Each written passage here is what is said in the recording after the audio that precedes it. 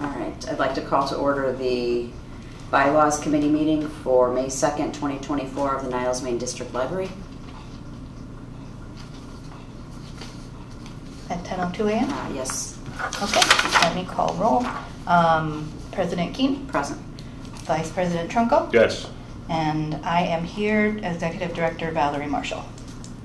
So we have quorum. All right, let's stand for the pledge. I pledge allegiance to the flag of the United States of America and to the republic for which it stands, one nation, under God, indivisible, with liberty and justice for all.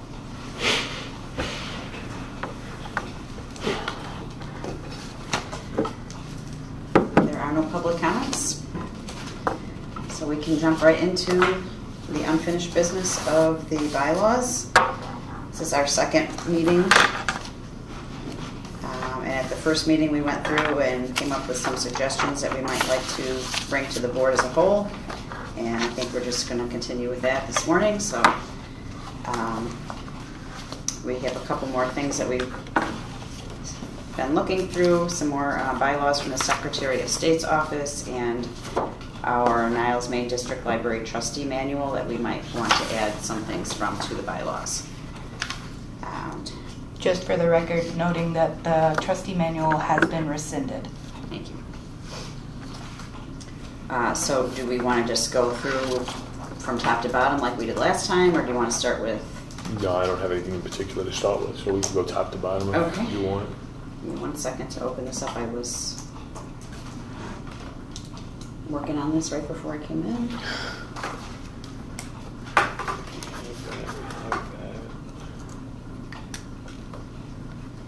Are we starting top to bottom, reviewing the trustee manual and the suggested bylaw template from the state, or are we starting with our bylaws?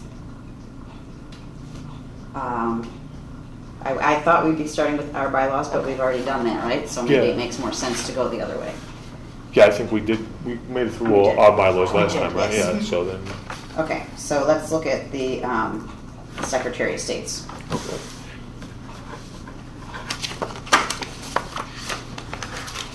In comparison to ours. So regular meetings, regular meeting of the Board of Library Trustees of the Niles Main District Library shall be on the third Wednesday of each month. The meeting shall be at the library at 7 o'clock. The meetings shall be open to the public and noticed in advance. I'm just reading it out so the public can hear what we are looking at. At the beginning of each fiscal year, the board shall, by ordinance, specify regular meeting dates and times. The secretary of the board shall then provide for the local newspaper the schedule of regular meetings of the board for the ensuing fiscal year, and 2, post the schedule of meetings in the library and the offices of the corporate authority if different with dates, times, and places of such meetings. That looks a lot like what we have in Section 6, number C. Mm-hmm. There's some additional stuff in theirs that maybe we want to use as far as like that last section from like the secretary of the board down to the end.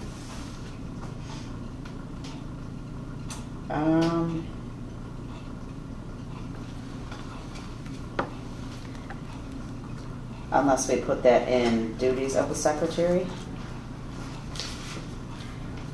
Oh, they. But is So it the secretary that's- that notifies the? This language actually pulls from the Illinois Public Library District law, and it's actually part of the 75 ILCS 16-30 through 55.32, and it talks about when the board has determined.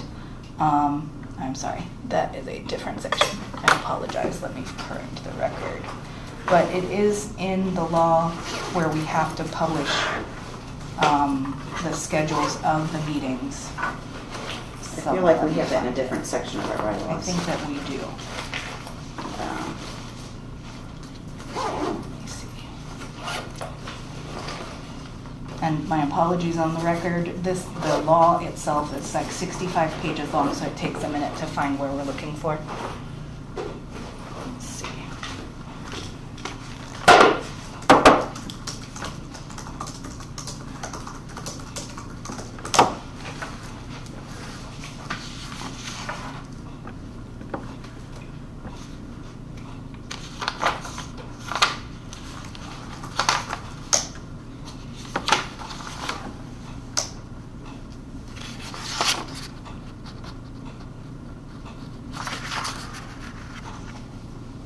So I am currently looking at, and for the record as well, per OMA, even if these materials that we're looking at were not part of the packet posted on the website, we are able to bring in additional items to refer to as long as we are discussing within the topic of the bylaws that was listed on the agenda. So I have pulled up a calendar from the Illinois Library Association that says that as of January 1st, the schedule of regular Library Board of Trustee meeting dates, including the time and location, must be prepared and made available to the public. It may also, in an alternative, be presented at the beginning of the fiscal year instead of the beginning of the calendar year. So that's something that the board can determine, whether we want to do it at the beginning of the calendar year or the fiscal year. Right. Do we have a recommendation for our committee?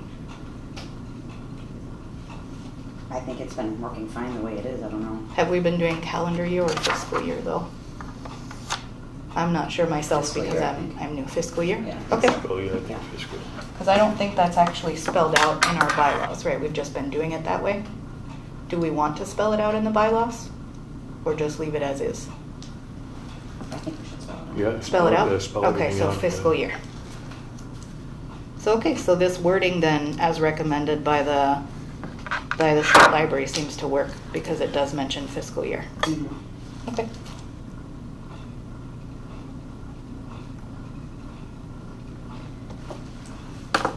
Okay, so we're just gonna add that in. Mm-hmm. All right, special meetings, there's a paragraph about special meetings.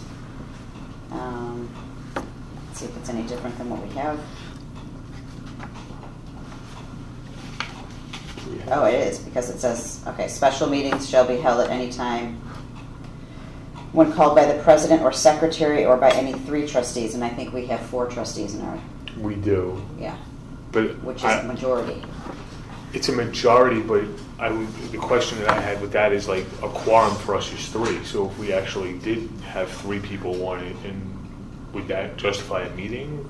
Because A quorum is 4 for 7, since we have a 7-member board, I so. think we have it as 3. Okay. Let's see. I think we were told it was 3. That's why 3 of us can't be in a room talking about anything. 4 together. members Well, of the board so- constitute a quorum for transaction of business. Yeah, quorum for It's, meetings is 4. 7A. Majority of quorum would be 3 per Open Meetings Act. That's why you can't meet to discuss things, because it's a majority of a quorum versus quorum is 4 to actually take action. So if 3 of us were to meet, though, that would be a violation of OMA? It would, even though you can't take action. You're Gotcha. still meeting as a majority of a quorum. It's confusing. Okay. I'm okay with sticking with the 4, Yeah, I think that's probably a good idea. because you can't take an action anyway without 4, so Right. even if only 3 wanted to do it. Right.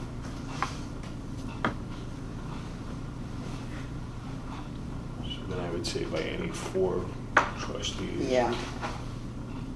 Do we have anything, and maybe I'm missing it, but for special meetings, I don't think we have an actual, There's a small section on page 4 under organization meetings, part D, says special meetings may be called by the president or the secretary or by any 4 trustees. Yeah. That's the only thing it says. I think we should add something like they have in here, except in the case of a bona fide emergency. Let's see, wait, I didn't read through all of it yet, but.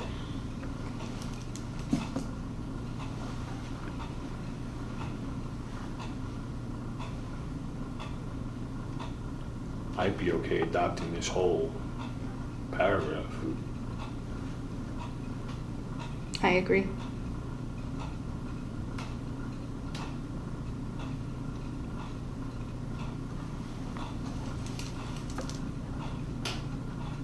What is the, any new medium which has filed an annual request, what does that mean? Except in the case of a bona fide emergency to board members and to any new medium which has filed an annual request for notice.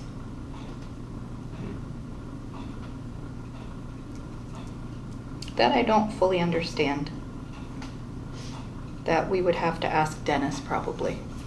Okay. So we agreed, though, that we're gonna leave it for 4 trustees to call, Yeah, and then he can ask Dennis what the any new medium which has filed an annual request for notice. And then I would assume that if it was something we were okay with, then we could just take this whole special meetings paragraph and make it D. Yeah. Mhm. That way it's a little more detailed. Mm-hmm. I like that. So for the recording, I'll read out the paragraph we're talking about. Under special meetings, the state library recommends this wording: special meetings shall be held at any time when called by the president or secretary or by any, we're going to maintain 4, trustees of the board, provided that notice with the agenda of the special meeting is given at least 48 hours in advance, except in the case of a bona fide emergency, to board members and to any new medium which has filed an annual request for notice under the Open Meetings Act. No business except that stated in the notice and agenda shall be transacted. Notice and agenda shall be posted 48 hours in advance on the front door of the library, except in the case of a bona fide emergency. Do we want to add online also? Not just on the door of the library? We can say on the website. That's right.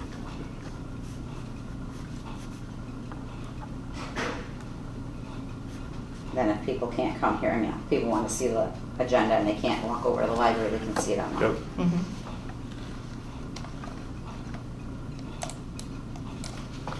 Okay, the next one is annual meeting. An annual meeting shall be held in X month for the purpose of hearing the annual reports of the librarian and committees.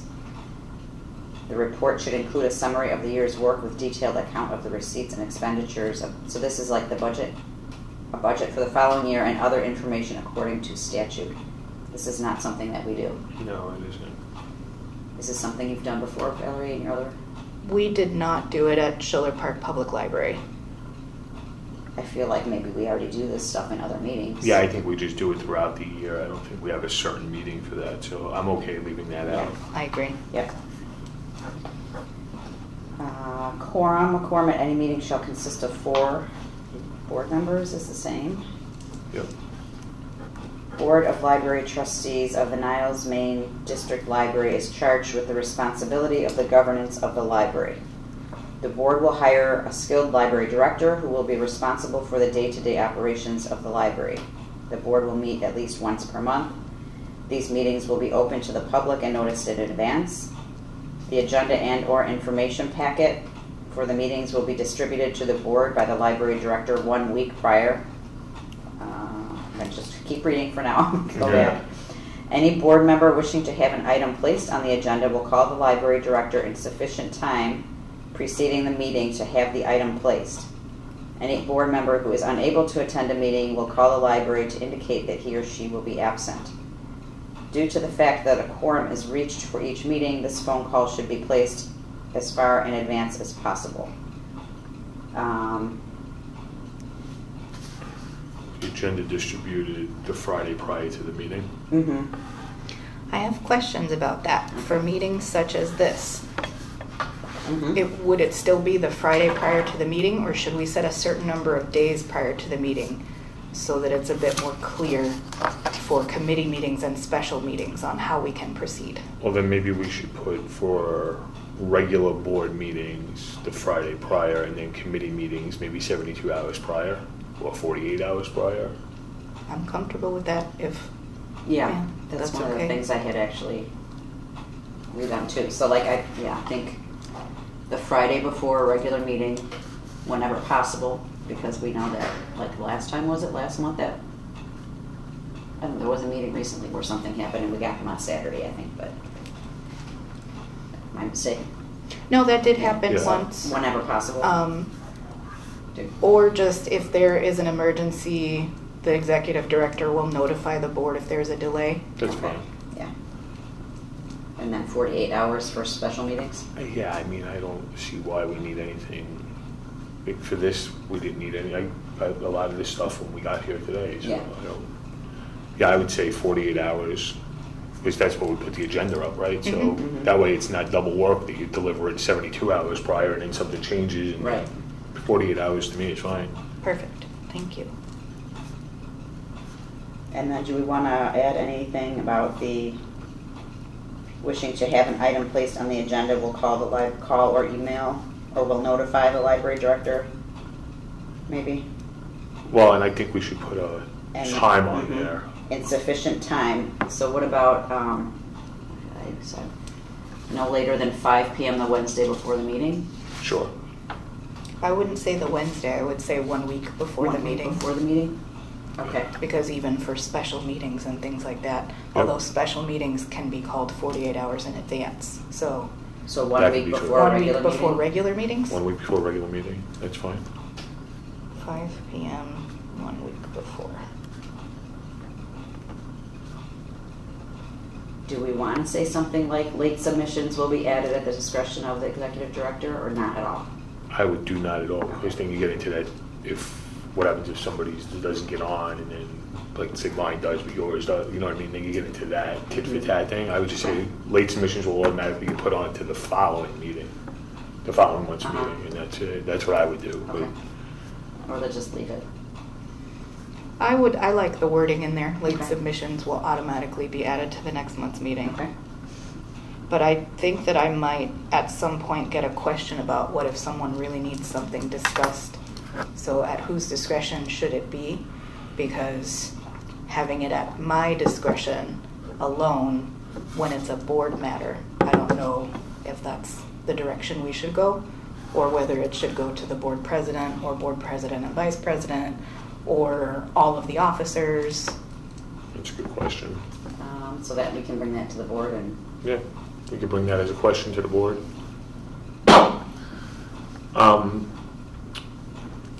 The board will meet at least once per month. Can we add in there something maybe of unless voted on differently or something? Because I don't know if we, like, one of the meetings that killed me was the December meeting. Like, there's so much going on in December, and we still had that meeting. I wonder if we could push some of that off to the January meeting and not have a meeting in December. That's just a thought that I've had since we had the December meeting. You know, and we got holidays and everything else mixed in there. You got people out of town, travel and stuff. I know we were able to have everybody here this month, but we don't this December. But I don't know if December, looking around other libraries I checked in with, and even like in our own village, like nobody has a December meeting. So I don't know if we need to have a December meeting. My challenge with that is how do we pay bills during that month? Because when I first started at Schiller Park, they didn't have meetings 2 months of the year. Okay. And in those 2 months, I would get calls from the people who didn't get paid. And then I eventually got to an agreement with the board that I could move forward with paying bills and they could be retroactively approved at the next board meeting. But that would be my question before we cancel a meeting about payment of bills. Yeah, I'm not saying we have to cancel it, but I just want to make sure that we have the option, because like I know like a couple of the school boards in the area, they don't have a July meeting. Mm-hmm. And they still, but like you said, Yeah. the superintendent has the ability to pay the bills and sign off on everything, and then they just, when they come back in August, then they just approve it. It's like one of those things, there's no questions, you just get to approve it. It's done already at that point. Mm-hmm. But I don't know if there should be a meeting that we all don't have to, like, you know, that if we have it in there, I just don't want to say that we have to meet once a month, because then if we cancel it, then somebody's going to be like, oh, well, now you're violating your own bylaws. You right? could say the board will be scheduled to meet at least once per month. I'm okay with that. Okay, yeah, that's easy.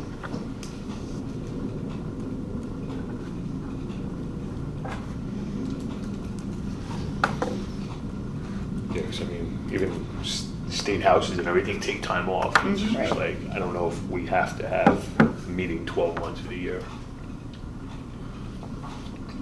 Especially when we have a lot of other special meetings that come up and stuff.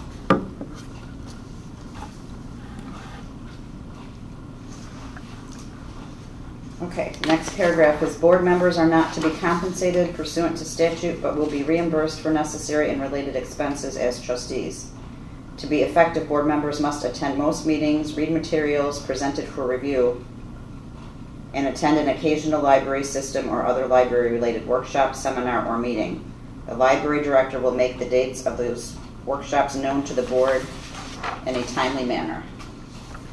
It is the goal of the library board trustees, of the Board of Library Trustees to have each member attend a minimum of one library system or other library-related workshop, seminar, or meeting during each calendar year.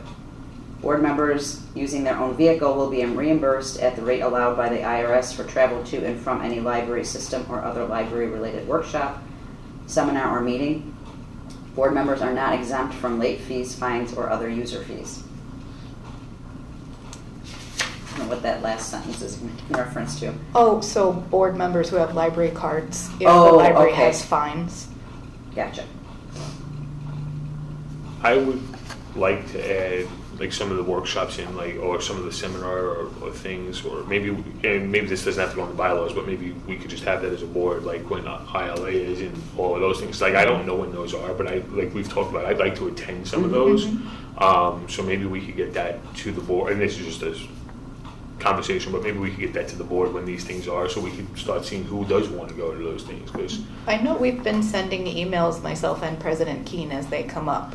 yeah, I just don't know, like, I know, like, there's that one in October that we talked about, I forget which one, is that That's ILA? ILA. Yeah, like, we talked about that already, but like, I know the email hasn't come out yet, but if I could put, like, I already have that on my radar, but if we could just start maybe putting things out that we know that are a year out, because I know, like, as something usually ends, they are announcing the next one, just so we all have it. Yeah. Maybe we have a running document or something, because there's going to be ones that I'm going to want to go to, and I have the ability and the time to go, so it's silly if I don't attend some of them. Yeah. What I like about having this listed in the bylaws is that it shows that the board has agreed that they will attend a minimum amount of training, which I think is really nice. I mean, and you don't have to state, it does say once a year. You could make that more frequent, less frequent, but having it in Well, here, not I less. think is Not less than Not once. less less than, I know, Yeah. but I'm just saying the recommendation could be a different time frame, Mhm. but I think it's nice to have that commitment within the bylaws itself. Well, I wonder if we should set like a month where we're going to do it. Like, you know, new board members get sworn in May, so maybe we do something in June every year for training, so that way when that new person comes, those new people or new persons come on. June they is get a tough month because the new budget starts July, right? So we're still usually talking about budget and things of that nature. Yeah, but this is for trustee training, so if we Yeah. have to be here for another 3 or 4 hours, so be it. But it's just, like, for somebody like myself who, you know, I'm new to the board, I'm a year onto the board, Yeah. but my first training is going to be on May 6th, it's almost a year. Typically, that's not the case. Typically, the executive director has an orientation planned out Okay. with new trustees. And at my former library, that was one of the duties assigned to the vice president of the board to do training for I new have it in here. trustees. Well, me? Yeah. Yes, And I didn't so know that you did that, though. we did that. Okay. Yeah. So I have an orientation plan that I can Okay. implement with new trustees. I just wasn't here when you all started. But that's usually done separately because orientation is such an extensive process and there are so many resources that we wouldn't put it in the board meetings because it would make the board meetings very long Okay. to do orientation. Okay. When I was working, just started on the different duties for the officers, Yeah. because we had talked about adding some things to the vice president. That's one of the things I had Mhm. put under there too, so that the Awesome. vice president and the director are in charge of the orientation materials and stuff like that. And then you guys Awesome. can do it whenever, Yeah, you know. yeah, that works out well. But something else like what you're talking about having, maybe we could develop a calendar, and it wouldn't necessarily, or probably even at all be part of the bylaws, but like a monthly calendar of what, so the trustees know what do we do in this month and what do we do in this month, and in that we could include what trainings are held annually in that month. That would be great. Okay. Yeah. I typically also try to put them in my director's report when I see something come up. And like I know it's not a training, but like the Laconia banquet, Right. it's also outreach to the public, opportunities Yeah. for the trustees. Mhm. No, but I do like that, so that way, like, you know, I mean, as silly as it'll sound, but on every calendar, you'll see on that third Wednesday, your meeting's there, and then you'll see budget time, we're gonna be doing budgeting this month, probably have extra meetings, so you could start planning around your And life as well. Every year, we could include the dates of what is the last possible date to pass the budget or the levy or whatever. So Absolutely. we have it in our We heads. have a calendar like that as far as passing the budget and things like that from our lawyer. Yeah, but the dates change every year. They do. Yeah. So he prepares that every Okay. year. Okay. But I wonder if that's something we could take in-house to do, just so we don't have to pay our lawyer to do that. Because they're all legal dates, most libraries get their calendar from the lawyer. Okay. KTJ's is actually a very well-renowned calendar that a lot of libraries use. All right, Yeah. I'm fine with that then. All right. All right. So do we want to adopt any of this wording of that second paragraph of the Board of Library Trustees? I think we adopt it all. To Yeah. make people have go to training and Yeah. not that they could just not care and not go. Right, and that, it's kind of, without words, acknowledging that you do actually believe what libraries are doing and about. Yeah. Well, it does go nicely with the commitment that everybody on our board has made to continuing education. I think it reflects that. Yeah, absolutely. Yeah, so we got the whole thing. Okay, next one is officers and elections. The officers of the board shall be a president, vice president, a secretary, and a treasurer. Those officers shall be elected by a ballot vote for 2-year terms at the regular meeting in the month of May, correct? Yes. Yeah, but the new ones are sworn in May. Right. The president shall not serve more than 2 consecutive terms unless by unanimous board consent. In the event of a resignation from an office, an election to fill the unexpired term of that office will be conducted by a ballot vote at the next regular meeting. I would like it to say 1 term at a like it should be 1 term, so that way we don't have somebody in place for 4 or 6 years if they control the. You know what I mean? Like, I don't want. I think that too much of one person could be a problem. That's all. It could be. Yeah. What was my thought about this? I know 1 year is too short. We talked about that. Yeah, but 1 year is not I enough. mean, you're just now 1 year in, and you're just understanding everything you have to do. So I think if you did 2 years, plus it's also a lot for somebody to do. It's a Yes. lot of work, and it shouldn't just fall on one person. What if no one else wants to be the president, though? Then what? I would suggest leaving in the wording that says unless by unanimous board consent, because that still gives the option of having another consecutive term if the full board agrees to it. So if nobody wanted to do it, but let's say nobody wanted to do it next year, but you said I'll stay on and do it, then we can unanimously vote you in. Unless that person doesn't vote for themselves. I don't know. I'm trying. We've been in such weird situations here. I'm trying to think through every possible. You could say majority instead of unanimous, or supermajority. Supermajority. There we go. Let's do supermajority. So Yeah. supermajority of 5. Yes.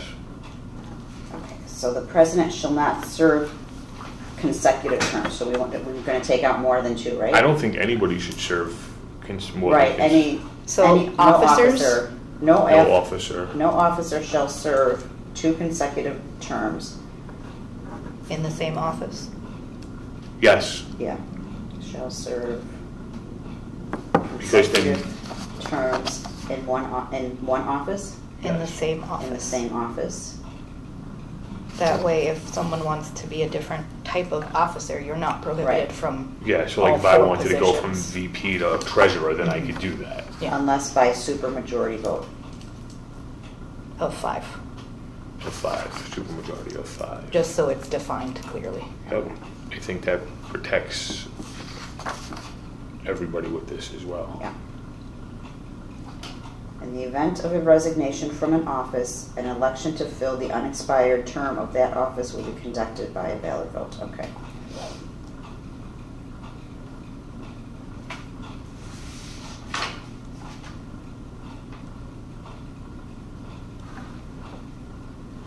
And that seems to go along with, I know what Grove has that, and I believe Skokie has that too, Mhm. that it's just one, you get 1 term in each spot. Okay. I think it also has the ability for other trustees to step up and take some of the responsibility and the load also. Doesn't fall on the same 2 to 3 people all the time. Yeah. Okay. Okay, next one. President. The president shall preside at all board meetings, appoint all standing and special committees, serve as ex officio member of all committees, and perform all other such duties as may be assigned by the board. The president shall be the only spokesperson for the Board of Library Trustees in all advisory or disciplinary action directed to the staff. I don't know about that. The last line, I'm not sure about. Plus, it seems like our president thing meets some of this, but adds some more on there. Yeah. Because we also talked about making it to nominate Right. versus appoint to the committees. The last time, I almost like ours better. Ours does also say appoint. No, we said we were going to do nominate last time. Changing? Yeah, we Okay. crossed that out to nominate. Is that what you have as well? Or am I incorrect on that? I don't have that note on here, Oh. but that doesn't mean it didn't. It's the only note that I have on our president, was we had talked about crossing out appoint and then nominate. And so we're meaning that the board has to approve the nominations? Yeah. So in other words, you could spell everybody out, but then we bring it to the board and then just like a regular vote, it gets put on. My suggestion would be that the president assigning someone sticks unless that person cannot or does not wish to do it, instead of bringing it to a full vote. Because then what if there are in between board meetings where a committee needs to be assigned or updated or changed?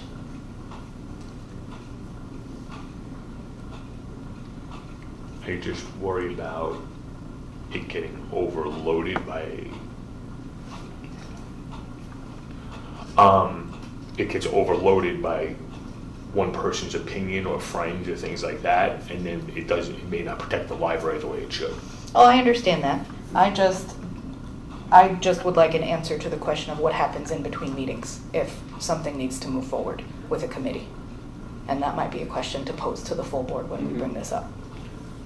Either that or the committee may have to postpone that particular meeting. Excuse me. We can't continue, right? Yeah, there's 2 of us. Hello. Okay. Right. And then we're screwed. Yeah. So that's my thought, is that if we make it more of a board thing, then there could be a conversation. And it could be a consent agenda item. I know across the street when George makes his appointments. I'm back. Oh, it's Oh, good. that was fast. That was not the phone call I was okay. expecting. I was thinking maybe we could even do it like a consent agenda item where it's just listed so that we list everything out, and then if the majority isn't going to vote for it, then we could go talk about it, but we don't have to talk about each one for each committee. I know like across the street when in May, I believe, May or June, they do the appointments. That's what they do. They list everything, they read it all out, and then it's just voted on. I think it just protects it a little bit better, but that's just my opinion. I'm okay if you guys want to keep it the other way, but Why don't we bring it to the whole board? okay, yeah, see what the board thinks. At Schiller Park, the president would assign committees every 2 years and have a list for what your committee assignment was every 2 years. And then the board, they didn't vote on it, but they saw what the assignments were and could discuss it, but they were in place in advance. It was just my question, because at Schiller Park, sometimes someone had to step down from a committee for personal reasons, if you have an emergency, things like that. Yeah. And then how do you make changes in the middle of all of this? But it also depends on the size of the committees that we have. Because the president, as an ex officio member, if we are below quorum for a committee, can still come. So sometimes we would call the president to come in if we didn't meet quorum for a committee, like if it's 2 people, but then the president is always ex officio, so that makes 3. It's just something we might want to spell out and discuss with the board so that we have it in writing of how we're going to do it. Well, do we want to leave it, do we want just the president to be ex officiato, or do maybe we do president or vice president? So if the president's at work or the president is out of town, then the vice president can step in. Since that would give something else to the vice president too. Because You have to be careful with that, because if there are 2 ex officio members who show up, then you're going to get a quorum of the majority of the board and you can take action. That's why it's usually only one officer who's like this assigned. president thing, yeah. But there are also committees that have 5 members at other libraries. So you just have to be careful that you don't take action within a committee, even if you have a quorum of the full board. You can still do it. You can have committees of any size. It's up to the library. I just want to bring that to your attention. Yeah, too, no, for that when could we get discuss sticky it. and, Yeah. and scary real quick. So maybe we just leave it as president then. That's fine. Just because otherwise, even if you accidentally did something, you'd be in violation and it could be a disaster. Yeah, we just don't want to take votes on anything Yep. outside of a regular board meeting or a special board meeting of the full board. Okay. So we're back to what we have on ours, right? The president of the board shall preside at all meetings of the board and may vote on motions before the board. He or she shall sign such documents on behalf of the board as required, shall nominate or appoint. We're still bringing that to the board, right? Or no, we just decided no. No, I think what Valerie says is smart. Just appoint, and then we could all look at it before it becomes official. And if anybody has any questions, but Do we want to put in here, like, shall appoint committee members as required to carry out specific duties every 2 years? Change them, or we probably don't? every year. I would say every year. Every year? Yeah. Do we want to add that in there then? Sure. Annually? Okay. Annually? Because you may get people on there that don't want to do this more than I'm one sure. year. Authorize calls for special meetings and generally perform the duties of a presiding officer. And then this other part in the Secretary of State one, about being the spokesperson, we don't want that in there, correct? Or we do? Because really I did bring this up at the last bylaws committee meeting that I would like to have some way of knowing where the voice of the board is coming from. I think it really helps from the director's perspective to have a voice assigned. And I know that's also, if you look at the packet for the parliamentary training on Monday, that is typically what boards do, is they have the president be the spokesperson for the voice of the board. Doesn't mean you have to do it that way, but it is the typical Robert's Rules practice, is to have the board president be the liaison with the executive director. So in a situation like that, what happens if the president, let's say, isn't relaying things from other board members to the executive director? Then what happens? That has to be, my understanding, is a discussion with the board on how you're going to run business and agree to things. So that's something, again, I would put this as a suggestion to the board, as something we keep in here, but then the board would discuss it and see if this is how we want to run things. And Right. when we say spokesperson, because when I read it just now, I wasn't thinking of between the board and the director, although that was another point I was going to bring up. But in this one, it was making me think of, like, with the press or the public. That's not what this is? No, this specifically says, in all advisory or disciplinary action directed to the staff. That's what the wording says from the state library. So I will say, at Schiller Park, the board president was the person I worked with the most. She was the one who would get advice from other board members and then bring to me the direction of the board. Okay. I just worry because in the past, there's been times where board members were asking for items to be put on the agenda and the board president wouldn't acknowledge it or anything else. Right. Within that, as far as items being put on the agenda, that's spelled out in the other section of the bylaws that we just talked about, saying that anybody can call the director and say, put this on the agenda, and then that's what we're doing as long as it's within the time frame that we spelled out, right? So it's more a matter of just spelling out how we want to do things here. So do we want the president and the vice president to be spokesperson to the director? and have to be in agreement, or because the challenge for me as director is, do I need to get direction and confirmation from all 7 board members before moving forward with any advice given? No, and you shouldn't have to do that. That's a ridiculous amount of work for you to just be able to do your job. So I think 2 people, and I think as long as those, whether it's president, vice president, we're in agreement, then we go forward. Because even things like getting requests for projects from multiple trustees throughout an ongoing time, that those are the things that maybe should come through the other 1 or 2 people, right? Is that what you're? That is that what would I'm be helpful requesting. too, right? Whether or not a request is coming from an individual trustee versus a direction from the full board, and how I can clarify that, like what the board tells me as executive director is a direction from the board versus a request from an individual trustee that is not necessarily a direction from the board. So let me ask, and this may be something we need to ask Dennis, but legally, let's say we have X trustee wants certain documentation on something, but that's not the direction of the board, but that trustee wants to understand that. Are we legally allowed to then tell that trustee, no, we're not doing that because that's not, the rest of the board is okay with what's out there?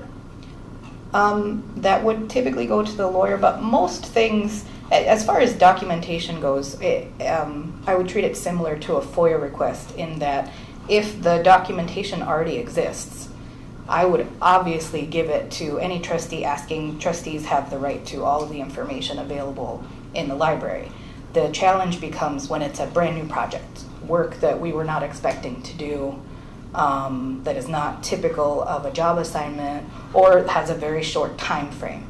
And there are other things going on that we're trying to prioritize with staff or among the library. Maybe this is something we can talk about on Monday with the parliamentarian. Yeah, that's probably good.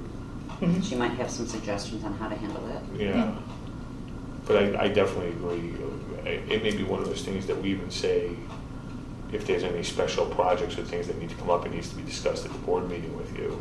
So then, and then you get it at that point, and it's just a whole month to looking to see that, because somebody shouldn't be coming to you on Thursday before the board meeting saying, I need this, and it's brand new, and you have to, go find all the information. No, you shouldn't have to do that. Yeah. So you or your staff shouldn't have to do that. That's all I'm looking for is reasonable direction and one direction as the voice from the board. Right. So maybe it becomes one of those things that it can be asked for at a board meeting on the other, and then discussed more at the following board meeting. There are also, at some libraries, there's a section called Trustee Communications in the Director's Report that I could also put in there. A trustee has requested XYZ in this time frame. Does the board approve? Or here are my concerns, or I think that works out best. Yeah. I think I'm okay with that. The challenge that I've had sometimes are the time frames where they are requested. And so I think this does need to go in front of the full board, because sometimes I'm requested to do a project right before the next board meeting that I am asked to do because they are preparing for the board meeting, which I understand, and I'm not trying to get in the way of operations. I just need to know whether to move forward with those requests and reprioritize other things, or whether to bring that to the full board if I have concerns. I don't often have concerns. We can usually get those things done, but it depends on the scope of the project. And that becomes where it's tricky, because if somebody wants that information to vote, we need to get them the information to vote, but it needs to be in a timely fashion. They need to learn how to anticipate their information requests so that they can get them in a timely manner, and it's not a time crunch for the staff to do it. Like, so the only if thing you know is, something's coming up on the next month's agenda, which many times we do, and sometimes we don't, but if if trustees like, oh, well, I know we're going to be talking about the budget, and then waits until 2 days before the meeting to ask for something, they're, no, thank you. the problem becomes on like the regular meetings, if we're getting the packets, let's say on Friday, we read through it over the weekend, now you have no choice but to come back on Monday and ask for what you need, and that's only 48 hours before the meeting. Right. That's where your challenge comes in, because if there's something that I wasn't expecting, let's say, to be on, or I read through everything and I had some more questions on. Now it's, well, when do I send it? Even if I send it on a Sunday, it's not going to really probably take any action till Monday. Right. And now I have the board scrambling, or the staff scrambling on Monday and Tuesday to get me something by Wednesday, but it's something that I may not have had documentation. So you get into that sticky. Yeah. And I don't ask for, and I am not often given the reason why something is requested. I am just told in preparation for the meeting, but I don't know if it's related to a vote or not. I just am given the request. That's a tough one. Yeah, because if it's not related to a vote, then it doesn't seem quite as time sensitive. And I'm not trying to, invalidate the request of a trustee by any means. Yeah. All I can do is say this is my challenge with completing this within the time frame that is requested. And so at that point, I don't know if the board is telling me to reprioritize this, or if it is a trustee who is trying to prepare for something, but the board would have different opinions. That's the part that I don't know. So it would be helpful to have one voice giving me direction. I mean, I think if it's regarding a vote, I think it needs, as much as it's a pain, it needs to be. But how can I know? I don't ask, and I'm not. No, but maybe we need to make it that, let's say I was coming to you with item 4 on the agenda, let's just say, I don't have an agenda here, but item 4, which says discuss and vote or take action on, then at least you know what I'm preparing for and which item I'm preparing for. So if it's just something that says discussion, you know you have time on that, but if it's something with a vote, like maybe we have to make that a mandatory thing for people to send to you. I don't know. I do think it's worth having a discussion about. Yeah. But anyway, it's also helpful that we get the packets on Friday, because it still gives us Monday and Tuesday to at least ask questions if we need to. Not that we're going to necessarily get the answers depending on what the topic is, but Yeah. Like you get the packet on Friday, you can, depending on your life, look at it over the weekend and go through the bills, for example. And then when you have questions about the bills, you send an email and say, well, what is this for? And that's generally an easy thing to answer, but. Yeah, that's the one thing I do right away personally is when I get the packet on a Friday, usually Friday night, I just look through the bills. Yeah. Then over the weekend and Monday and Tuesday, I look through the rest of it because I know the most important thing is the money aspect and understanding that. So, yeah, it's a tough one. Yeah, I think, we have to talk about it as a full board. Yeah, let's bring it to the full board then. Okay. All right, in the Secretary of State document, the Vice President, in the absence of the President, shall assume all duties of the President. Yep. In ours, it says the Vice President of the Board shall, in the absence of the President, preside at meetings of the Board, in which case he or she shall generally perform the duties of the President. And I was going to suggest that we add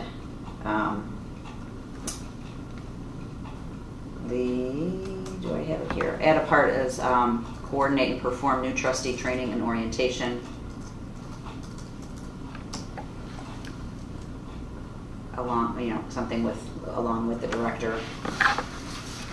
Yeah, and then I had added, I wrote down during meetings to read all motions into the record. I mean, I've been doing it anyway, so. Yeah.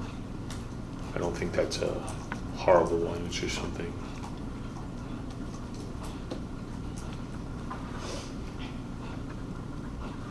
You good with that? Yeah, I'm okay with that. I do know that I believe that in the packet for the parliamentary training, it mentions something along the lines of the President will usually read a motion into the record, which takes it from being proposed by the one board member to being something that the full board would discuss. So there's specific wording in there about how that is in Robert's rules. So maybe after the training we would have better wording if we want to transfer that authority to the Vice President. Okay. So in the Secretary of State one, the Secretary is listed next. In ours it's not. I don't know if it matters, but The Secretary of State one says, the Secretary shall keep minutes of all board meetings, record attendance, and record a roll call on all votes except when a ballot vote is taken. The Secretary shall perform all other such clerical duties as may be assigned by the board. And ours says, the Secretary shall keep an accurate record of all board business. The Secretary shall also serve as clerk of elections. We need to leave that in, I think, right? Mm-hmm. The Secretary may delegate duties but shall retain final responsibility. I don't know if we want to leave that in, because they don't have that many duties to delegate. Well, the reason for having that in, and we did have that in at my previous library as well, is because Margaret takes minutes and does roll call. That's true. Okay. Okay. We also have the Secretary's responsibility shall include certifying and submission of reports, ordinances, etc. as required by law. I would like to add something about the executive session minutes Yes. in there, because we're going through that issue now. Yes. So maybe something along the lines of, Well, we don't have anything in ours about minutes, but in the Secretary of State suggested policy, the first thing it says is the Secretary shall keep minutes of all board meetings. And we could say in accordance with laws. But do we want to have the Secretary responsible for all the minutes or just the closed session minutes? Well, if you still have the wording about Delegation. delegating, then that covers both. but I would like to put something directly in there about executive session to keep up with them Mhm. by law. Because like right now, we're a year out and we haven't had them done, so that's a problem. Mm-hmm. Yeah, we need to add something, maybe, In a timely manner. we need to be more specific than that, I think. I would say within 60, making sure that they do it within 60 days, even. Like gives somebody 2 months to be able to go through an executive session.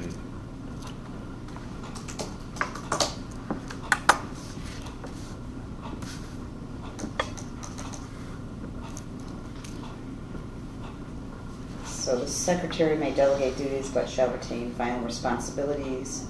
The Secretary's responsibilities shall include certifying and submission of reports, ordinances, etc. The Secretary will be responsible for transcription of closed session meetings.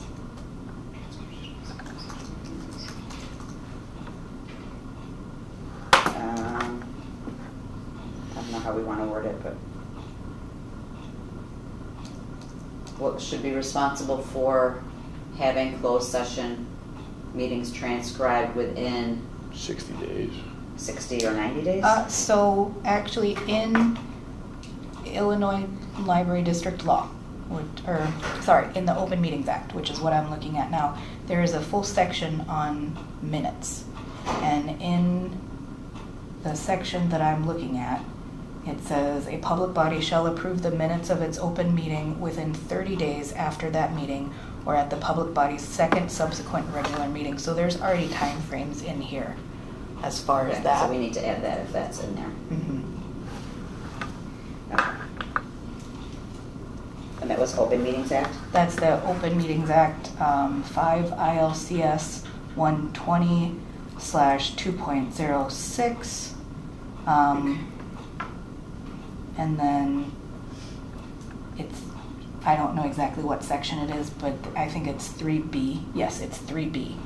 Where it says a public body shall approve the minutes of its open meeting within 30 days after that meeting or at the public body's second subsequent regular meeting, whichever is later. Let me see if there's a section on closed session minutes.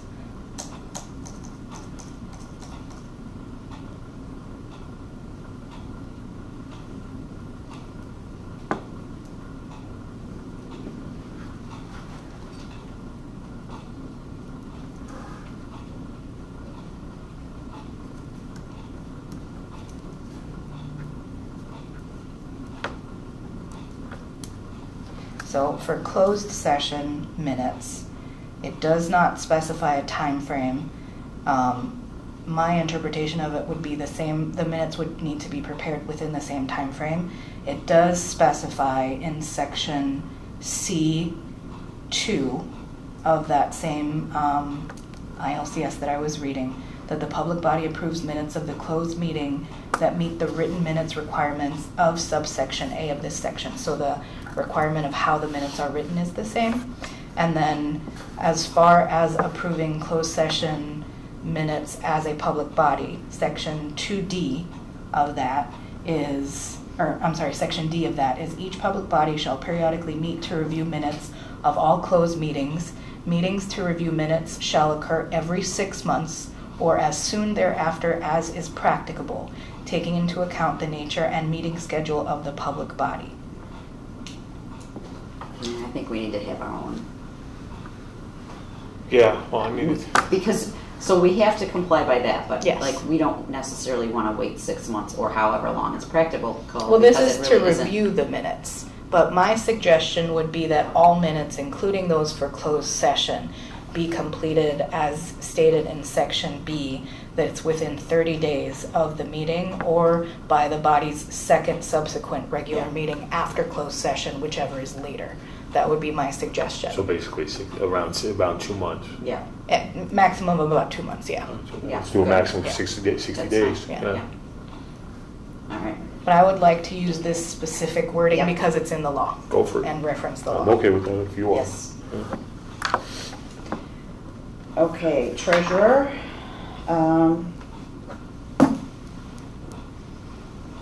Yeah, the two are very different, I think. Secretary of State says, the treasurer is authorized by the board to sign checks, shall serve on the finance committee, and shall draw up checks. The treasurer shall keep all financial records of the board. The normal depository of all financial records shall be the library. The treasurer shall have charge of the library funds and income, sign all the checks on the authorization of the board, and report at each meeting the state of the funds. In the absence of the treasurer, or when he or she is unable to serve, the president or vice president may perform the duties of the treasurer. The treasurer shall be bonded in the amount to be approved by the board and according to statute requirement. The treasurer is authorized to pay salaries and insurance bills as they come due. Well, and that would help if we didn't have a meeting 1 month. We do. It would. But what is in ours, the treasurer shall keep and maintain accounts and records of the district library during his or her office. To assist in these duties, the board shall utilize the services of a qualified accountant who is responsible to the board for maintenance of financial records and reports as required by governmental agencies like tax reports, audits, etc. The board shall annually employ a certified public accountant to perform the audit of the treasurer's records. I think those are important things to have in They there are. too. So maybe both of them? I don't know. I think a combination would be great. Yeah. Because one of the things I was going to ask today was, Roberto's not going to be here for the next 2 meetings, so who takes care of his stuff for the next 2 meetings? Right. I know typically he does his own version of the treasurer's report, but the operational expenses are prepared by Sickich, and our staff members, our business coordinator, who prepares all of our monthly finances. The treasurer section of the document recommended by the state library is usually because there are smaller libraries throughout the state that may not have business associates working for them, things like that, so the treasurer takes on this task. I know that at the library I came from, which was smaller, the treasurer signed every single check. Got it. So but the size of our operations allows for delegation, Okay. and some of this has already been delegated to me in the delegation of authority to the director, and then I am allowed to delegate to staff, which is how we do it here. Okay. So it might be worth just spelling that out in the bylaws. I mean, I like what's in here, and I like what's in the Secretary of State document. I just want to make sure we have added in there something about, having an accountant Do the audit and stuff. and the yeah. audit, yeah. Yeah, I think we need to just blend those two together a little bit, especially that last sentence on ours. The board shall annually employ a certified public accountant to perform an audit on the treasurer's records. And that's required by law as Right. well. then maybe we could use the Secretary of State one and add that in there. Mhm.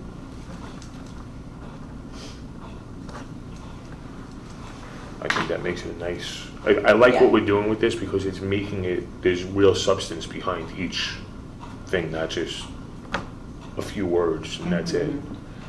So I think that's really important. Yeah, clearly defined roles for board members and board officers is really important. Yeah. Okay. All right, so next in Secretary of State's are standing and special committees, which is not what's next, or is it? No, that's not what's next in ours, so we have to go back, I think. Oh, Page committees, 5. Yeah.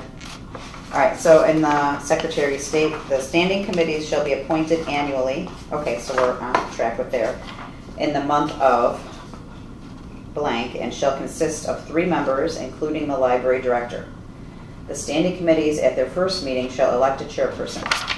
Special committees may be appointed by the president to present reports or recommendations to the board, and shall serve until the completion of the work for which they were appointed. The standing committees shall be the Finance Committee, the Personnel Committee, the Policy Committee, and the Building and Grounds Committee. The library shall be the depository of all committee reports. And then ours is got 4 different parts to it. The board may create special committees for the study and investigation of special problems. Our board hasn't had special committees since I've been on here in 2020. So, you know, and the state one here says that they're kind of like standing committees that are always supposed to be happening. So I think that, Yeah, I think theirs is a little bit more. I think we need to do that. We had talked last time about having finance, community, building and grounds, and safety, and these are finance, personnel, policy, and building and grounds. So it sounds like we're pretty much on the same track. Yeah. And then they're spelled out a little bit more in detail. Well, and then we probably do have to add into there, which I don't know when this was, but the decennial committee. Mm-hmm. Because we do have, I don't know if that's only a one-time thing and then we're done with that. I don't know if they're gonna need that back again in another time later on. Mm-hmm. They have not specified. The only thing that I'm aware of is that we have to have it done within the 2 years. Right. Okay. So by December. So that's more of a special committee. Okay. That came up because of, I think it's state law. Yeah. Well, and the next page on the Secretary of State one actually gives you a breakdown of each committee. Right. Finance, personnel, policy, building and grounds, and then the librarian search committee. Mm-hmm. Which I wouldn't think is a necessary standing committee, only because you do that when you need a new director. It's a special committee. I would think that's a special committee. I'm surprised that they have that listed as a standing committee. Well, it may not be. It's under the standing and special Yeah. committee Oh, it's section. both, okay. Yeah. No, I think it's probably one of their specials because they don't list it as a standing. Mm-hmm. Okay. I do like the idea of the finance committee. I'm going to read that into the record. I like the idea of all of them. Yeah. Exactly how they're written too. So for the finance committee shall be comprised of 2 members of the board of the library trustees, including the treasurer and the library director. The finance committee's responsibilities include, but are not limited to, drafting a preliminary budget or budget and appropriations ordinance for full board approval, drafting a levy for full board approval, drafting a working budget for full board approval, monitoring library investments, and implementing the library's investment policy. The reason why I really like this is because with special projects such as the levy and the budget, it would help to have a committee look at things first so that the full board does not have to commit as much time to looking over these things. Yeah. And it's just a little bit more availability to get together with 2 members of the board than there is all 7 sometimes, at least for preliminary work. And also, for example, with the financial advisor that I'm currently looking for the library, it would be nice to go over that with a committee before bringing it to the board, although in this situation, because it's in my purview and under the 5,000, I'm moving forward, but it would be nice to have the option of a committee in the future. I agree. I agree also. I mean, we have to remember committees are just that. They're committees that make suggestions. It's still Right. up to the final board vote, so. Yep. Or some committees are not even about board vote, but they're recommendations either to the president or to myself as the director. Yeah. But I think it lends a little bit more comfort to the rest of the board and the public that at least one or two board members were involved in some of this decision making. Of course. But it's not always just the president or just one person having to do all of this work. Right.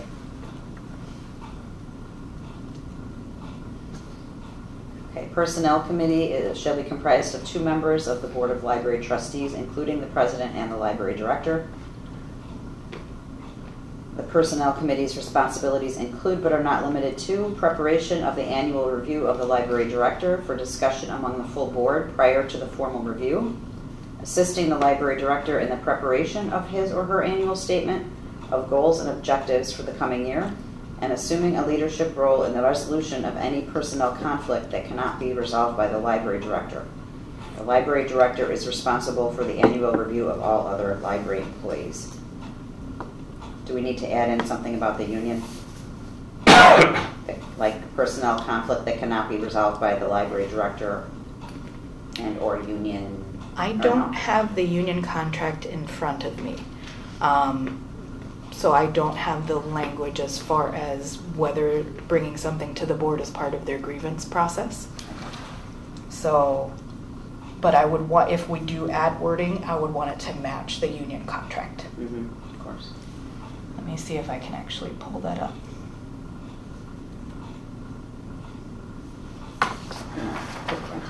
Yeah.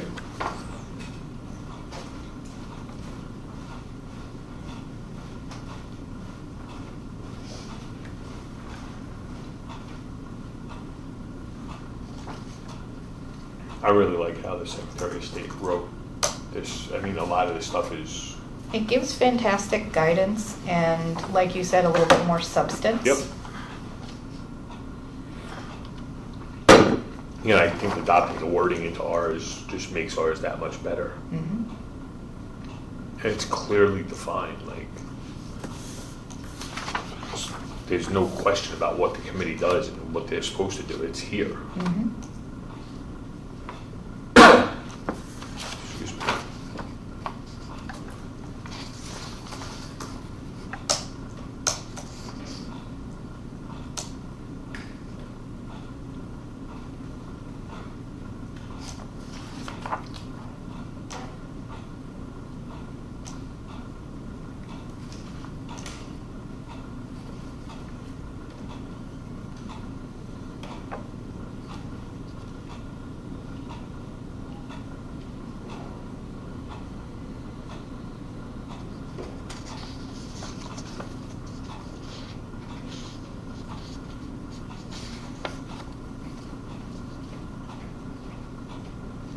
I mean, this even has a section on it for amendments.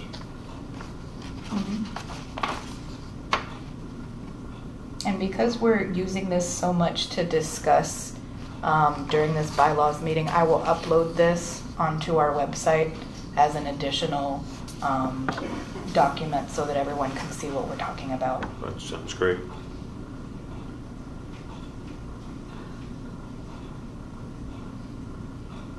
I'm looking at our union contract and it does not mention board involvement. So I would want to talk to, and I'll mention this when President Keene is back in the room, but I would want to talk to the attorneys before putting any language in there. Awesome. I'm okay with that.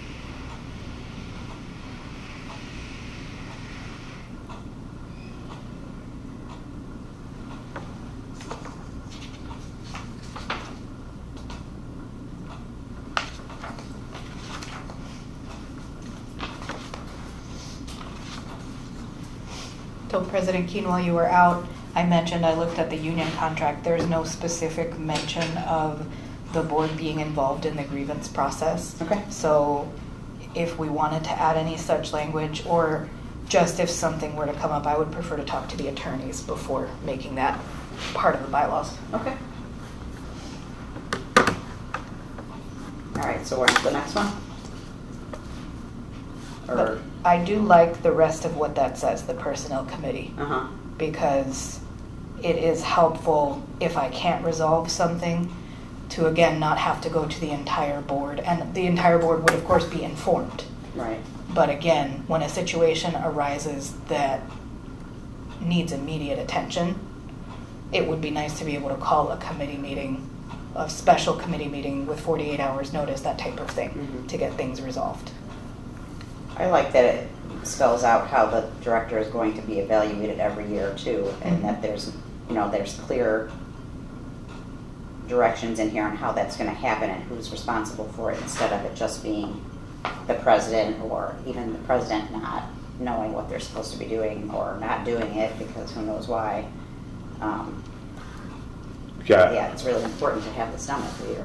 Well, even having an addendum to this that would show the evaluation form for the director would be helpful. I've seen that at other libraries. I had that at my previous library, though at my previous library I was under a contract and it was an addendum to my contract. But having that process spelled out would be really nice for me.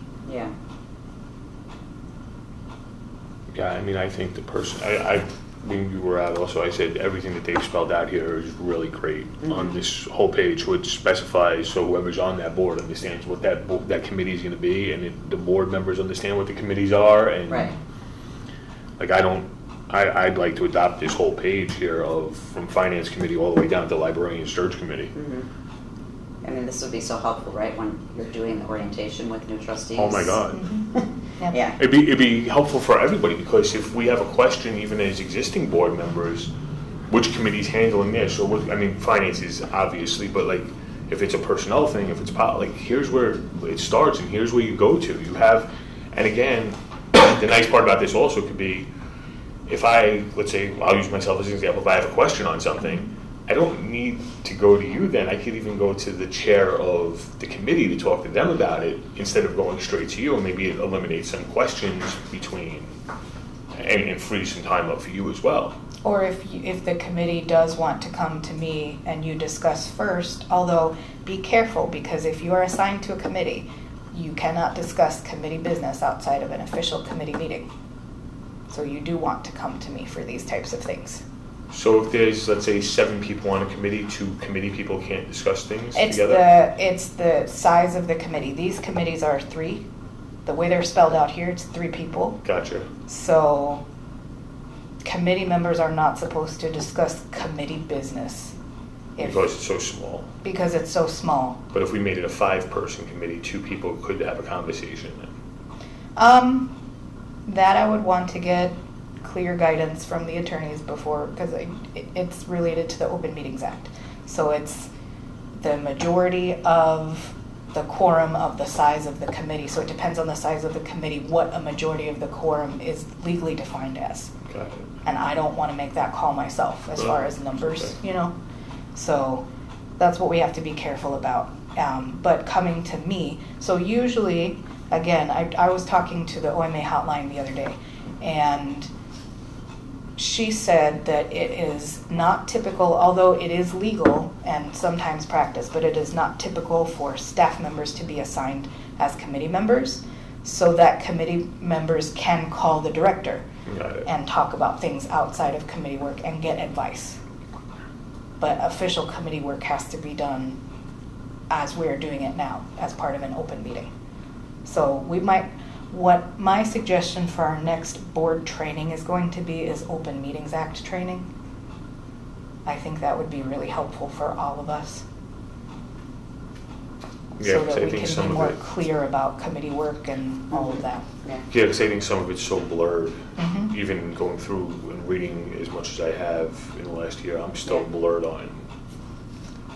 It's like like you said earlier, it's like a quorum is this, but it's this to take action, and it's there, and it's like, well, which way It's do you different go? for every group you're in. Yeah. It's nothing is the same. Yeah, it depends on the They've size done a great of the job. group. They've done a great job of confusing everybody. Right? So we need to even decide whether we want to have the committees be comprised of 3 members, or if we want to up that, that's another thing. And if we put 4 or 5, if we make it 4 or 5 instead of 3, you know, how many trustees really want to, then trustees are going to have to be on multiple committees. And I don't know how many people really are going to actually do that. Well, I mean, we have, let's say we did every one of these committees that's listed here, which are 5, but only 4 of them is standing, so that still only leaves you 4 trustees. I mean, do you need more than one trustee? It says president and another trustee, right? 2 members of the board of library trustees, including a president and library director.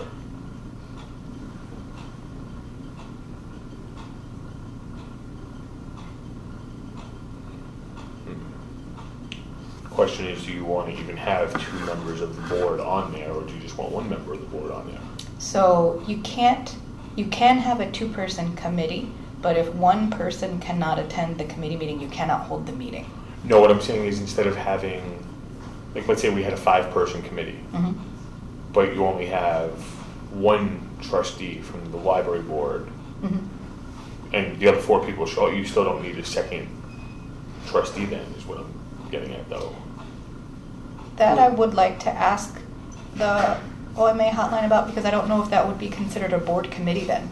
If it's just 1 board member, then it's a board member attending a staff committee meeting? So I'm on the stormwater committee across the street, and we have 1 trustee, and it's heads of department are in there, a couple of members of the community in there, and it's a legal. Is it an open meeting though? Oh yeah. It's an open. Oh yeah. Interesting. Yeah, it's right. It's held right in the chambers where they hold it, and even the community relations committee. We had 1 trustee, and we had 5 members of community relations, so of the community. So, and like we had the head of. At that point, it was Tony, the head of family services was there. We had the police chief there, so there was heads of departments there, but it was only 1 trustee. And it was still considered a board committee. Yeah, and even economical development and neighborhood renewal, we had, at that point, Andrew Shabillo, who was the former mayor, he would be there, but if he wasn't there, then there would be another trustee there. But there was never both of them there at the same time. Okay. That is something I would like to find more out about. And at that one, we used to have like 20, 25 people at. So that one was different. I know it's possible that the committees are not clearly defined so that the sizes of committees are determined by the board and the board president. But as far as how the Open Meetings Act applies is what I'm not sure about. Well, they were all open meetings still. I They know. were still all open. Yeah. It's just you didn't have to have 2 or 3 2 trustees. But I mean about majority of quorum, because when I asked the OMA hotline yesterday if you can have a committee of 1, they said no, but it depends on whether a staff member is assigned as a committee member versus as a staff liaison. So that's something I don't know. Yeah. Like somebody else from the staff who's there is a officially committee a member. committee, I don't. exactly. That I don't know. Yeah. I know that there was only 1 trustee. Every committee I've ever been on over there has been 1 trustee. Okay. And very rarely do you get, once in a blue moon, you get a trustee and the mayor there. But that was, I mean, I've been on committees over there for 8 years now, and maybe it's happened 4 or 5 times that you've had 2 there. You just don't. I mean, it makes sense. It does make it easier to get business done if you have 1 trustee and then some staff members are committee members as well. So maybe that's what we need to do. Maybe make it 1 trustee and 1 staff member, sort of like we did the work from home committee. Yeah. Well, the work from home committee is still 2 trustees and a staff member currently, but yeah. Yeah, but we could do a staff member, or even this committee. This Yeah. is 2 Well, trustees these too. committees all have the director on them too. So Yeah. you mean in addition to the director, another staff person? Like 1 trustee and Well, 2 staff people? Like No, I was myself and- thinking, instead of you being the staff person every time, since you just brought up a very valid point, you could be a liaison so that we could discuss things with you as well. Maybe it would be HR, I mean, HR should be involved in personnel. Mm-hmm. HR should, Rich should be involved in building and grounds. correct, and Yeah. policy is probably HR also. Mhm. Finance. Well, policy would normally be assistant director, Okay. if we have one. Yeah, but we don't Yeah. have one right now, so, Yeah. and since Cassandra is familiar with the policies with the union stuff, Mhm. then that would probably be Cassandra. Mhm. I mean, finance, I would, in my opinion, I'd like you to be with finance just Mhm. because it's the money of the library. Yeah. We could say something like, shall be comprised of, including the library director or their designated, Well, or, no? it would have to be assigned by you, so, or another staff member. I'm okay with Or that. another staff member as Yeah. assigned by the president? Mhm. Okay. Then then that means that the director doesn't have to do all of it. Yeah, Okay. yeah, because I mean, no disrespect to Valerie, Right. but buildings and grounds, that should all be rich all day. Mhm. So maybe we make it one member of the library board of trustees.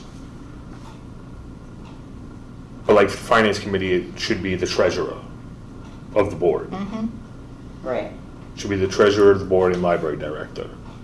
Or Personnel, other staff is. or other staff Okay. is, Because what if we someday had another in-house, I mean, When Right it's now it's also, outhouse, there was another section where it was defining the duties of the treasurer, that if the treasurer's not here, I think it said the vice president acts as treasurer. president or vice president instead. Yeah.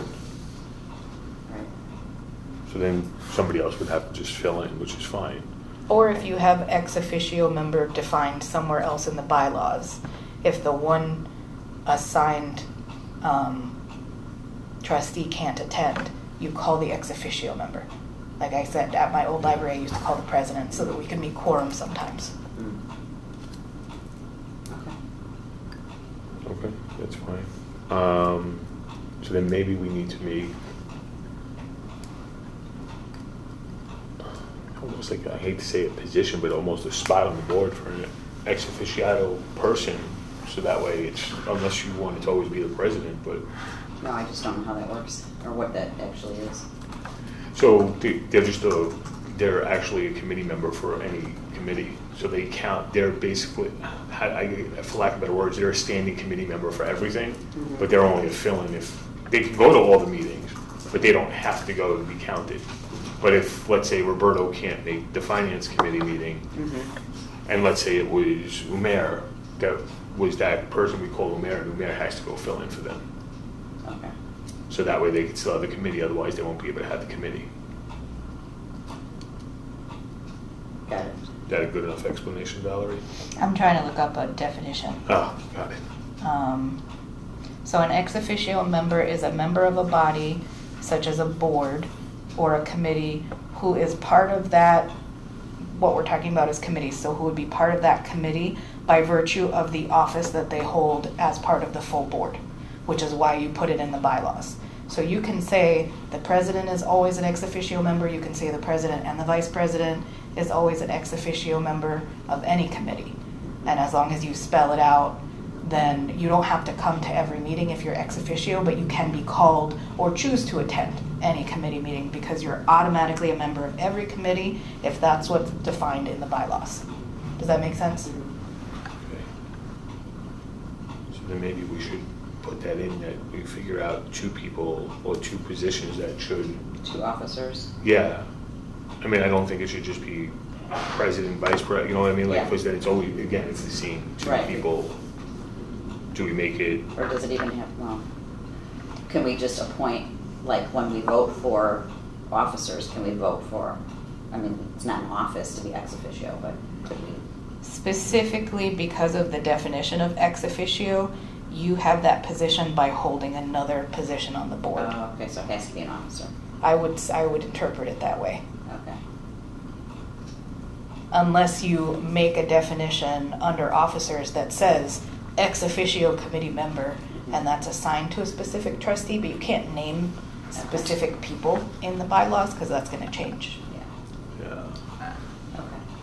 So we need to maybe, Or you could also put under the president's authority when you're assigning committees, you can also assign the ex officio members if you so chose. I think that might be the cleanest way to do it. That may be the clean way to do it.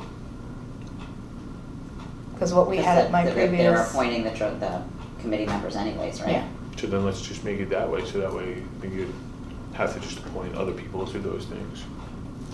And then it doesn't have to be an officer, right? Or it still does? it have to- doesn't, okay. because they're a trustee, so they hold a membership on the board. Uh-huh. It's just hard to define in the bylaws, like, are you gonna put your trustee number one is ex officio, you know what I mean? You can't Got it. put people's names right in Right, the I'm bylaws. just trying to spread the work out, you know, Yeah. by not having an officer have to do that as well. Mhm. Also then, by doing it where the president's allowed to assign it, then Yeah, you start with the people who aren't officers and okay. work your way, yes. Yeah, Except for, like, the finance, that should be the treasurer. Yep. Got it. so my suggestion would be like, for finance committee, director and treasurer, and then ex officio member would be maybe vice president, that type of thing, if we wanted to spell it out that way. But we don't have to, I know finance is the one we're trying to be very particular about. The other ones you can say the president will assign an ex officio member. Yeah, I mean, I know I'm the vice president right now, I'm fine doing that, but I don't know if the next vice president will want to do that, and Right. things like that. I would just say that it's ex officio. I only named vice president simply because earlier in the document They it did say says president, the vice president or president. vice president acts as treasurer, because the finances again are so important. So then I guess maybe for that one, we do put down president or vice president for that as well, and then the rest of them are just As assigned. Uh-huh. Yeah. Yeah, So the finance committee will be the treasurer or president / VP. yeah.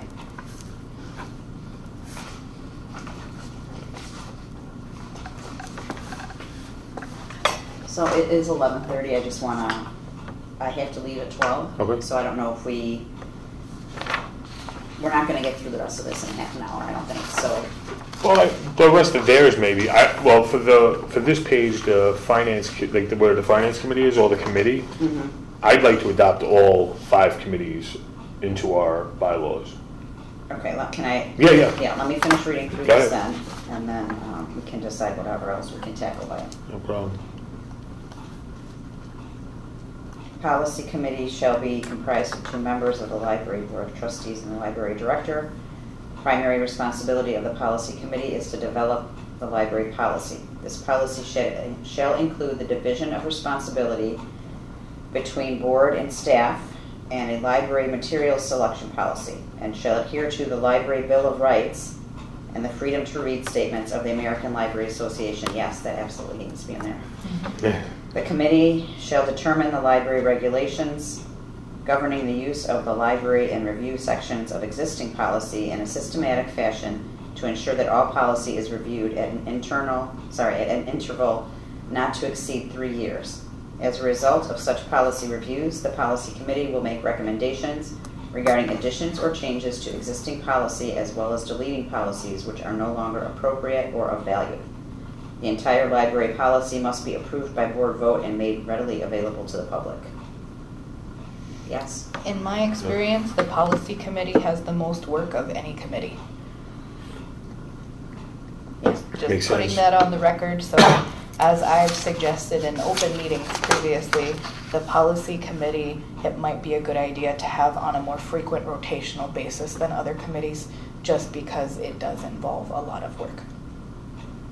We agreed to do every year though, right? Yeah, So I I would think say- that's probably, we wouldn't want to do it more often than that. At my previous library, they wanted to do every policy that was being reviewed, Oh. a different group of people, because sometimes it took 6 or 8 months to do one policy. I mean, we've been in this committee twice now, so it's already taken a couple of months, right? And we're gonna be doing this again. Uh-huh. So that's why, because some of the committee members at my previous library said that they had to do a lot more work than other I'm sure. board members on different committees, the committees of which sometimes only meet once a year, right? So Mhm. that was the discussion, and that might come up with our board too, I'm not sure. And what might get tricky too, like if we did it 1 year or 2 years, or if we did it with a time instead of by policy, would be like, okay, you're on there for a year and you're working through this policy and it's almost finished, and then you're off and somebody new comes in and they have to relearn everything that you just did, and they're going to be like, well, no, why'd you do that and why'd you do this? We just And went then through it's that. all- Yeah, we Nothing just went through that with the gets selection. finalized. Yeah. Yeah. So Okay, so maybe how do we it's fix that? maybe we make it that each policy will serve a new. I don't want to say a new committee, because what happens if you want, if some of the people want to stay on? That's the problem. Something like committee members shall be appointed every so many policies or so many months, whichever. I would say so many policies. Because so many months it comes into the same problem of like you're in the middle of talking about this one policy. Right, but what if one policy takes 6 months and one policy takes one meeting? That does happen.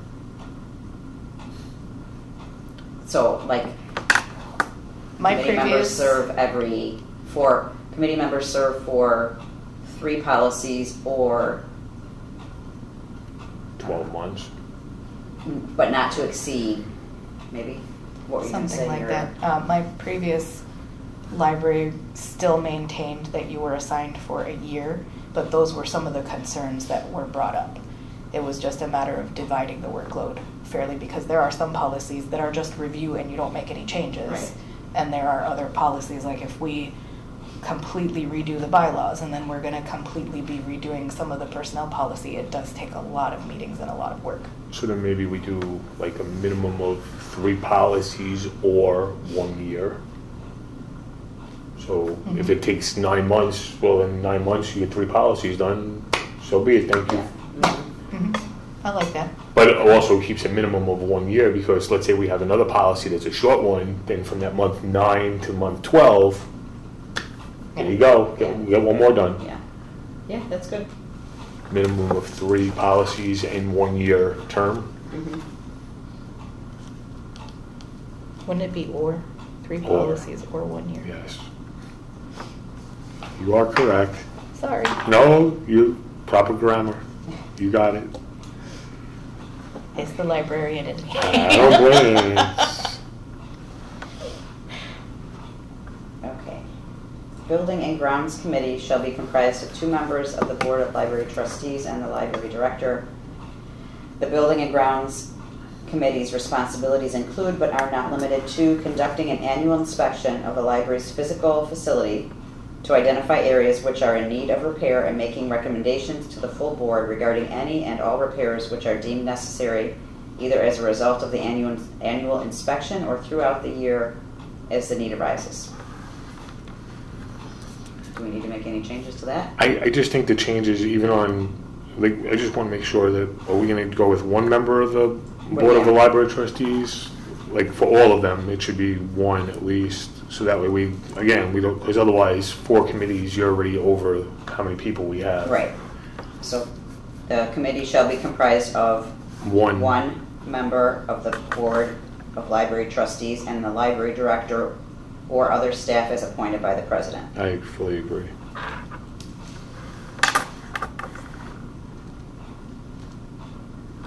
So there's only going to be 2 committee members. Right. A staff and a trustee. Or am I misunderstanding? Well, that's how it's written, yeah, but we should probably decide how many people we want on a committee. Do we want to start involving some people from the public in these committees as well? That would be something we'd have to talk to the whole Full board about. board, yeah. I think that would make moving forward with operations very challenging, because members of the public might not always be available, and if we're trying to make really important decisions that are timely, I think, not to disclude the public, of course, they're open meetings and they're always welcome to attend, but putting them on a committee, like even for the decennial committee, 2 of the 3 public members were not here. Yeah. Right. But if we only added 1 member of the public, then we could still do it with the 2 people that were Well, on then there. how do you fairly choose a member of the public? There could, I see a lot of challenges with that, Okay. you know what I mean? Okay. So do we want to have 2 staff, 2 trustees? What do we want to do then? Or do we want to bring it to the board? I would just leave it as 2 people then. You may be able to get more accomplished that way when it's only 2 people's schedules that you have to work with. So 1 staff and 1 trustee. Yeah. Okay. So the Building and Grounds Committee shall be comprised of 1 member of the library board, and the library director or other staff is appointed. And then the rest is good, right? Yeah. I agree. All right. Librarian Search Committee, which is a special committee, not a standing committee. When the position of librarian, and this is not just librarian, it's like library director or executive director, right? So we could change that. I think they call it librarian because that's what's in the library district law, but you can change it It's to not executive clear, I think, director. if it's- Yeah. Okay. The board shall immediately select an acting librarian for the interim and establish a librarian search committee, which shall consist of the president and 2 members elected from the board. Applications for the position of librarian shall be filed at the library and available to all board members. The search committee shall report the results of applications and interviews to the board. 5 votes shall be required for the board to hire a librarian, after which the search committee is dissolved. I do think human resources should be part of this committee. Absolutely. Okay.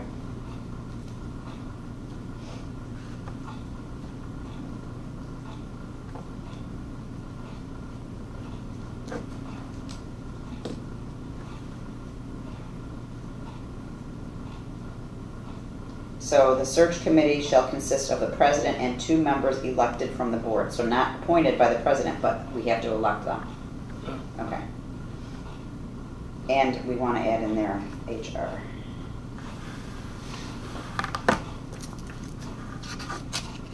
Applications for the position of library shall be filed at the library and available to all board members. The search committee shall report the results of applications and interviews to the board. 5 votes. Okay. Valerie, is there anything else you wanted to? Nope, just the addition of human resources I think is really important. The next thing on the next page is order of business. I actually like ours better than theirs because I think ours is better. Yeah, I have a lot of notes on agenda order, actually. Okay. So ours is,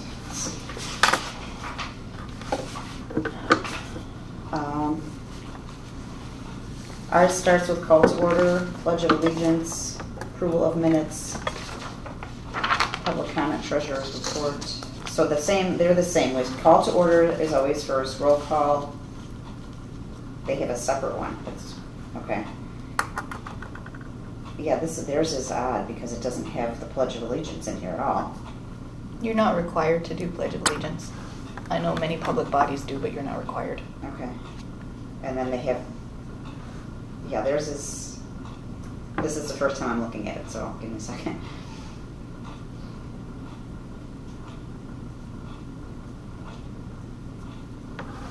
Interesting, okay. Let's see.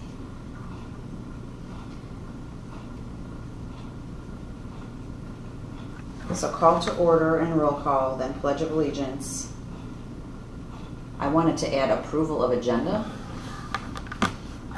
to ours, which means that we can add things for discussion at that time if approved by majority vote. Also, if it wasn't on the agenda, they Right, could so get it if- added. You can add topics for discussion. You just cannot take action on anything that was not put on the agenda 48 hours before the meeting. So Oh. they cannot be actionable. So we Right. can only talk about it. You can only talk about it.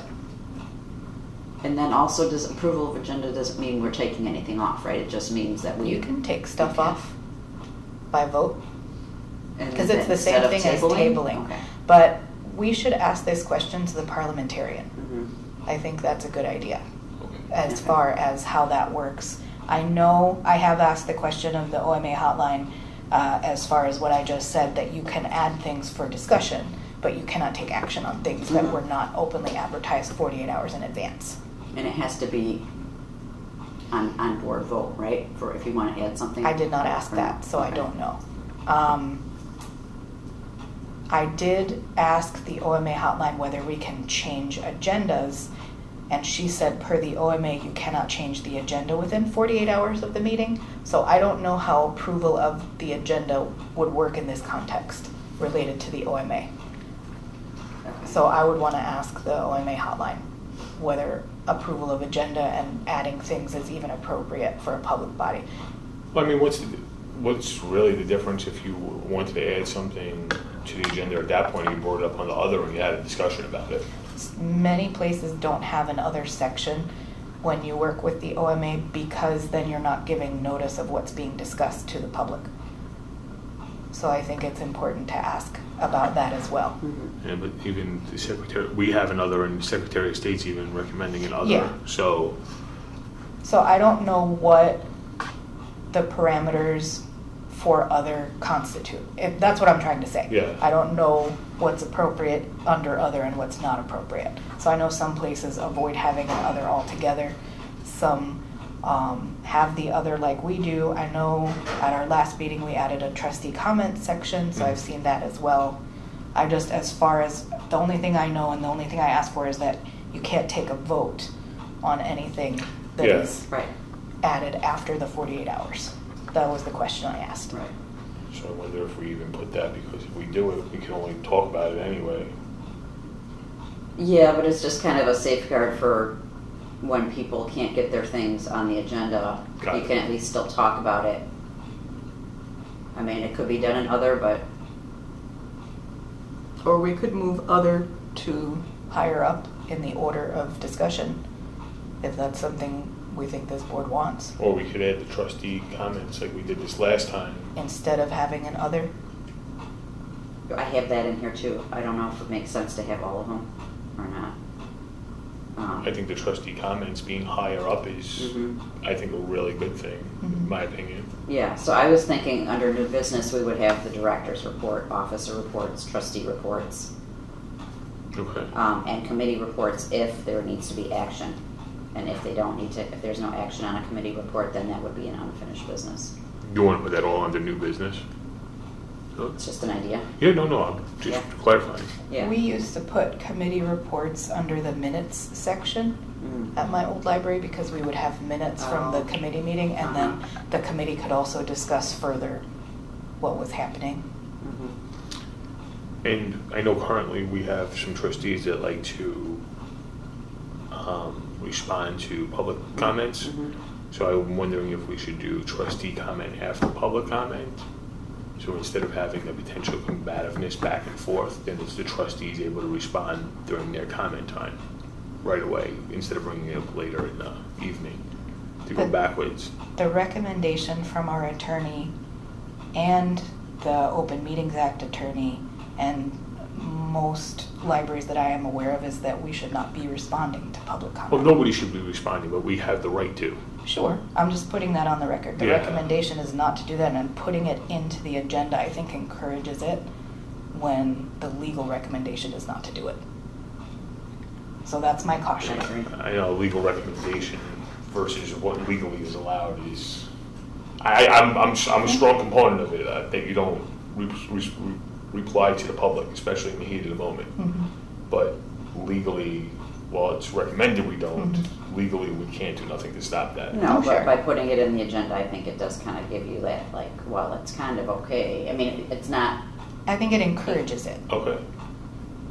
Not that we're going to stop a trustee from saying what they would like, of course, Yeah. but there's a difference, I think, between encouraging it by having it on the agenda and just allowing it to happen as it happens, if that makes sense. I guess I mean, I like the trust, I don't know if you want to call, I mean, we could do the trustee report. I remember when I first got on the board, or even before I got on the board, it would go to every trustee, and trustees would, like Patty would bring things up that she did, like if it was plant swap or yarn bomb, or she would, bring those things up. And I think we've gotten a little bit away from that with the other, because meetings have gone long and things like that, so we've just got away from it. So I'd like to see, because it also shows the public the participation that each trustee has had within the library as well, not just, I'm here for my once a month meeting, but I really don't come to the library. It could be, they could bring up a book. I remember you brought up books that you have taken out from the library in the past. And Mhm. so I'd like to have some sort of thing that the trustee, I mean, you don't always have to say something. Maybe there is a month Right. you don't have anything. Right. But if Patty wants to talk about the plants, or we want to talk about as we're going through the book sale and, getting that and the donations and all that, maybe Mhm. it's just a good spot. I don't know if it has to be at that exact spot. Maybe it's down to, maybe it is where other is. Because Well, but we all know that if we leave other after executive session, there's never an other because we're too tired. Correct. So it should at least moved up from that. That's okay. I'm okay with that. I mean, you could do it the way that the state library recommends. Instead of having a president's report and a secretary's report, you could just do trustee reports Mhm. if you wanted to. And they have that right after roll call. I think But I know sometimes, depending upon what happens at the meeting, I know some trustees like having other afterwards so that they can have more discussion Yeah. about what happens. So I'm not sure what we would want to do. There was somebody that sorry. I'm sorry, I kind of feel like public comment should be, I don't know why approval of minutes is before public comment. I don't know if that's standard practice, but it doesn't make sense to me. We can switch that. I don't know that there's standard practice in general. So in Warrenville, and I'm just looking at the ones that we have, it's call to order, roll call, approval changes to the agenda, presentations, and then public comments. It actually, there, if on Warrenville, What page are they? page 8 of 11, it's actually a really, really good agenda. Their whole bylaws are good. Yeah. Yeah. That's why I had theirs on Mhm. top, because What presentations, like if there was an outside speaker, so So they like don't have if to it- stay as long. so like the roof guy, instead of him Right. having to stay for an hour while we Right. talked.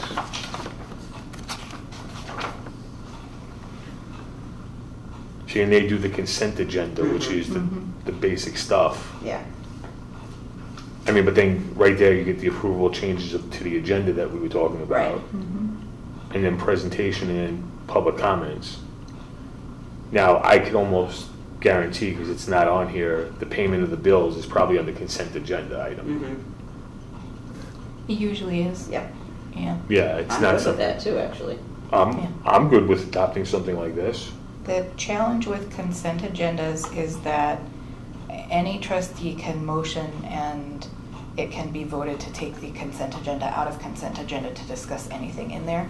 And having been to our meetings, we typically have a lot of discussion, even for the minutes and even for the typical business. So I don't know that it's the most efficient move for our board, given the amount of discussion that we have. Well, maybe we could, I think that's the way that it should be. It should And be, yeah. maybe we need to make that move now while we're doing this. And, those are the kind of things that can be addressed before we're actually in the meeting, which is what hopefully would be happening. If somebody has let's say there's 4 or 5 different subparts of consent agenda, but they have a question on payment of bills, you just pull payment of the bills out and you still approve the other 4 items, or you have to then go through each one and approve each one?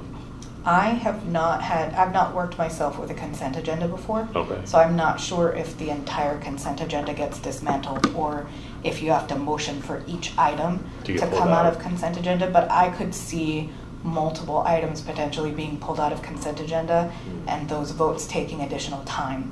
Maybe we talk, I know we only have the parliamentarian for 3 hours on Monday, but maybe that would be something Ask her we about could talk consent about agenda. with her, Yeah. because I think that it's a really good idea. I think it would help us with our meetings. I agree. Um, I know I'm going to talk about, one of the trustees asked me for her recommendations on how to save time in the meetings, so that would be something good to bring up with her. Okay. Well, this would definitely help save some time. It would. Yeah. I'm going to have to ask that we plan our next meeting. Okay. And then probably adjourn. Okay, yeah. Work calls. I was glad that we were able to schedule this second meeting so quickly, but I don't know that, you and I, or I think at some point we realized that Roberto's not going to be here for the next couple of board meetings, so that Mhm. we weren't going to be able to actually vote on it as a board, so we aren't in quite as much of a, you know, we have a little more time, I guess is what I'm trying to say, before we meet again. Or not before we meet again, but before we can vote, so. Yeah, because he's not here from May or June, right? Right, so So today is the 2nd of May.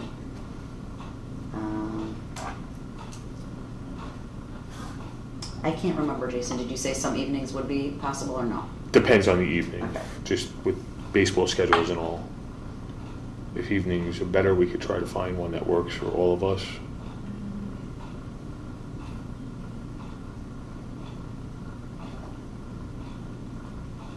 Thursday mornings are still generally pretty good too for me.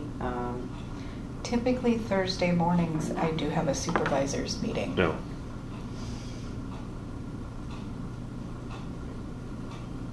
What nights are best for you?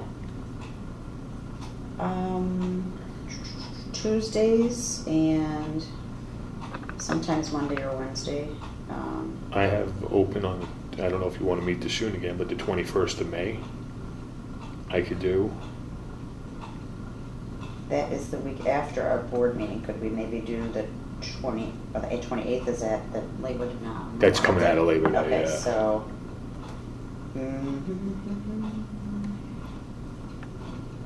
Yeah, we should be able to do the 21st, I think. Or I could do, well, I don't know what Thursday mornings you have a supervisor meeting, so we don't want to mess with that, no. No. I was going to say I could do the 30th too, but, We can do the 21st. okay. Yeah. What time would you like to do that?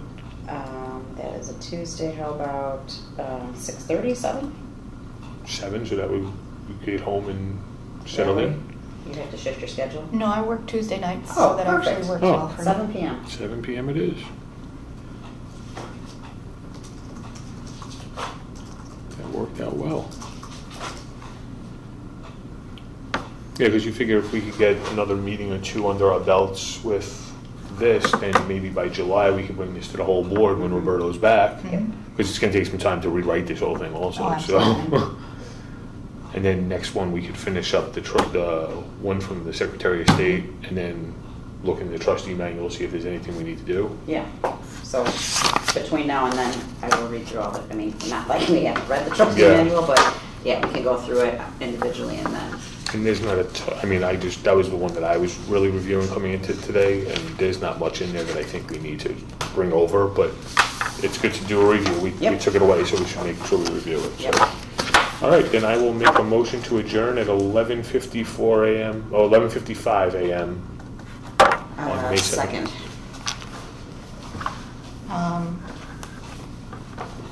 President Keane? Do you have Yes. to vote on it? Vice President Trunko? Yes. I'm a yes. We are adjourned. All right.